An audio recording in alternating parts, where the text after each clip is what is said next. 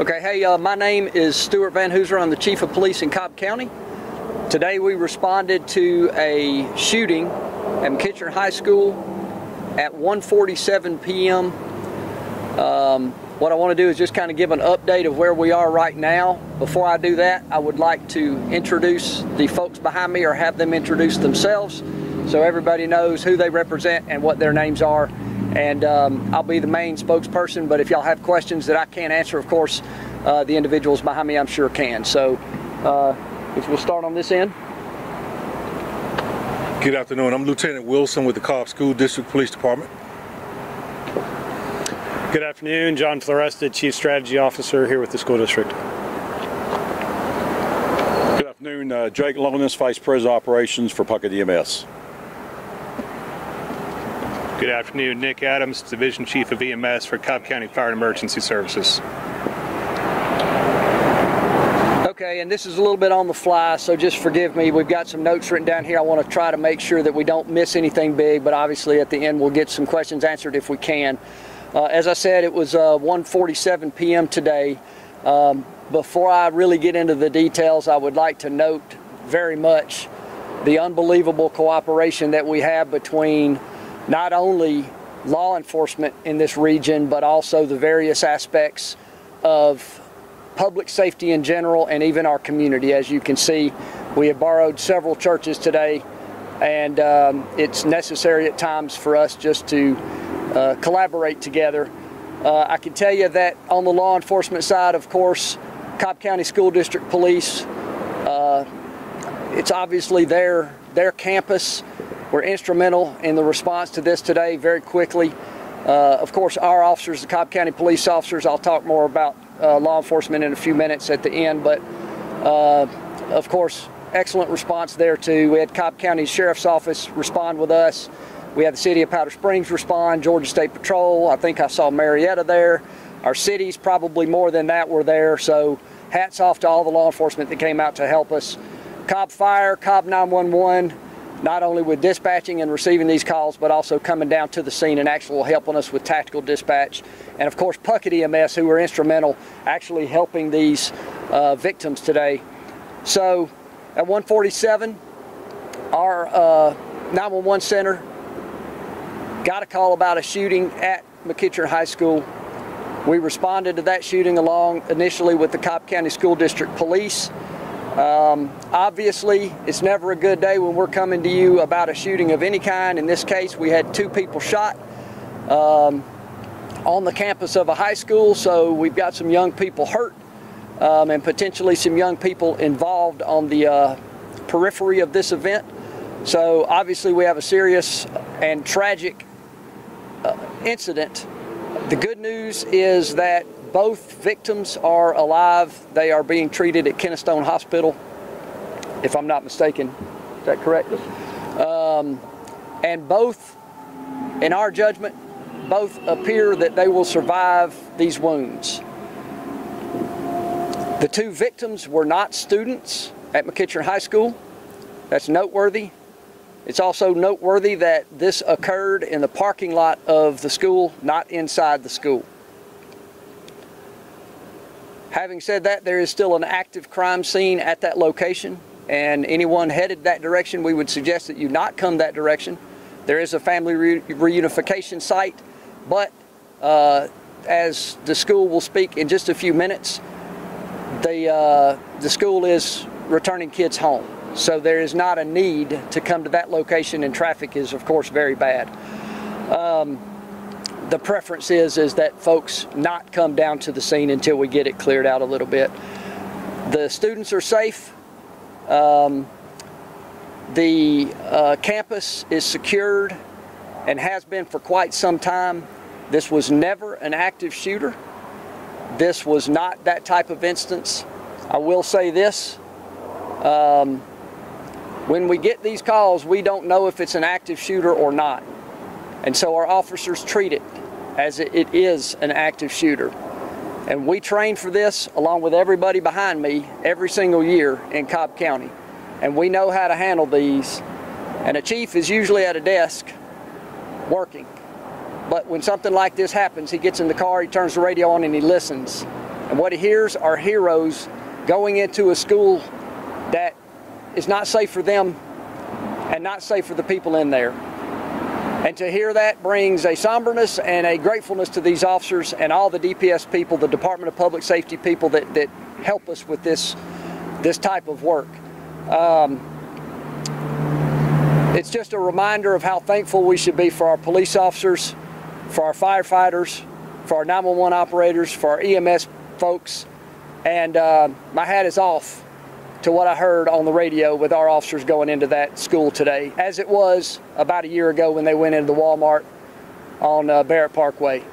So if you could, appreciate, pray for, and really lift up all of our public safety personnel in Metro Atlanta.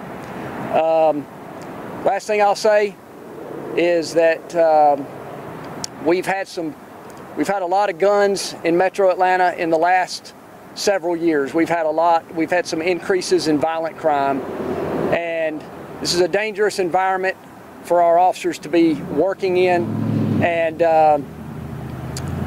the cognition and the being cognizant of the total criminal justice system and how it works together to protect people from these types of incidents.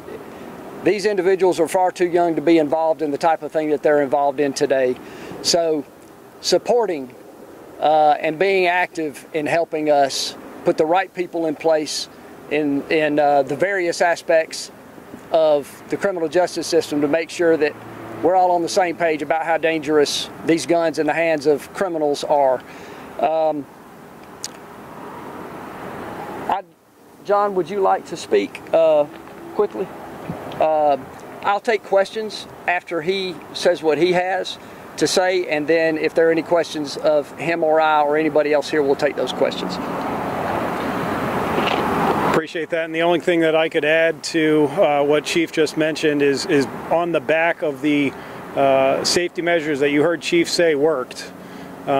We could not be prouder as a district of the staff and the students and the community who came together to keep our students safe. The investment that our board has made, our superintendent have made over the years, you might have heard a phrase, safety is our #1 priority. That really hits home on a day like today. We're very proud of the work of our staff and frankly our parents. We know it's a scary time for parents. As soon as you get that email, text, and our staff responded quickly. And most importantly, our students are safe. While the investigation continues, and certainly Chief has already spoken to that, we're confident that our staff did their jobs well, and that the investments we've made into safety measures for our students, they worked.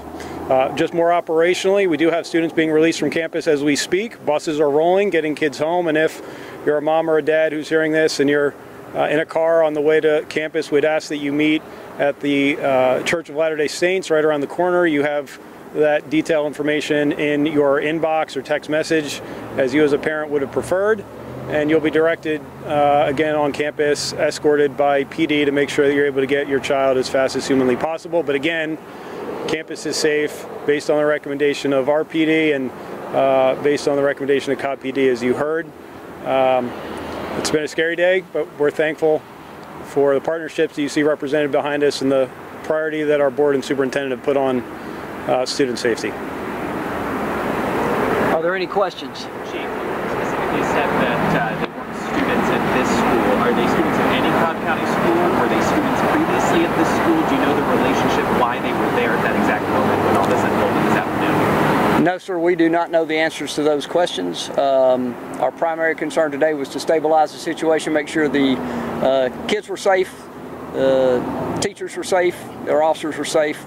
And but I will say this, those things of course would be determined in the investigation, and much of that is probably not going to be released anytime soon. We did verify with the school that the 2 individuals that were hurt were not students, because we knew there was a concern from parents of students at the school that their children might be in harm's way. Are those 2 people, were they shooting at each other, or is there still a shooter out there that you guys are looking for? We are still looking for suspects in this case. Suspects? We do have descriptions, but I do not have them.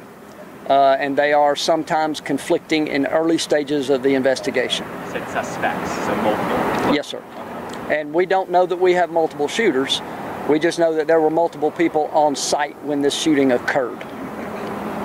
You mentioned that the school here is safe, but there were reports that other schools, area, hospitals, and things like that were on lockdown. Can you talk about the incident response and when those were pulled back? I don't know when those were pulled back. I don't know if John may, but... Yeah. I can. I've referenced some of those procedures and processes to make sure the kids stay safe across the county. Anytime there's an incident in a school, we assess the surrounding area and surrounding schools, in this case, Varner and Compton Elementary schools that we just put into a code yellow, a soft lockdown, just out of an abundance of caution. There's no specific threat that we're aware of and that we don't believe exists, but we just want to make sure we're taking that extra step towards safety, and those code yellows have been lifted as well, and those buses should already have students at home as we speak. And Chief, to you, there's a video of this incident that has been widely circulating on the internet. Is it safe to say that's part of the shooting, or not yet? I've seen 2 videos of this. I assume that it is this shooting. I cannot confirm that right this second. But again, those details will be discovered as our investigators continue to investigate. They're already investigating right now on multiple fronts. But yes, I assume, that's an assumption on my part, that is actually the shooting that we're talking about. Yes, ma'am. And to another follow-up, in that video it appears that those individuals had those weapons. I know it was in the parking lot, but is there any indication that these weapons did make it on campus and the rest of them may have had those weapons on property? I don't know that, and that would probably be a detail we would not release anyway. Okay. Yes, ma'am. This might be for Cobb. I know most teachers are equipped with those panic button lanyard things. Were those used today? I can't. That's not the way we found out administratively. I think you heard Chief reference the 911 call, but I can tell you that system works and has been activated on campus. I can't tell you whether that was the first thing that happened today, but it's certainly been part of that process that I referenced and part of that investment we've made to make sure that we're ready for a day like today, and it certainly worked the way it was intended. Chief, one more question for you. I'm so sorry. This collaboration, how relieved were you guys when you realized that this was not an active shooter situation where someone is on campus, going door to door, classroom to classroom, and that not that this is a good circumstance, but that it was force? That's hard to put into words. The reason that the men and women put on the uniform is to be the one to go in that school in an active shooter. I know that's a dichotomy, but if you picture your own child in that school, you will know whether you would go in or not. And the thought of it, even with strangers, is bothersome to any law enforcement officer, any human being. But there's a huge difference between a shooting and an active shooter. And so I don't really know how I could contain that in words. I think it's probably how each of you feel, except a little closer to home, because I know I have my police officers going into that scene, and I know how amazingly dangerous it is. But it also makes me love them and want to protect them more. So that's the best I can do to try to put in words how thankful I am that this was not actually an active shooter. Is there a current search going on for the shooter, like on the ground?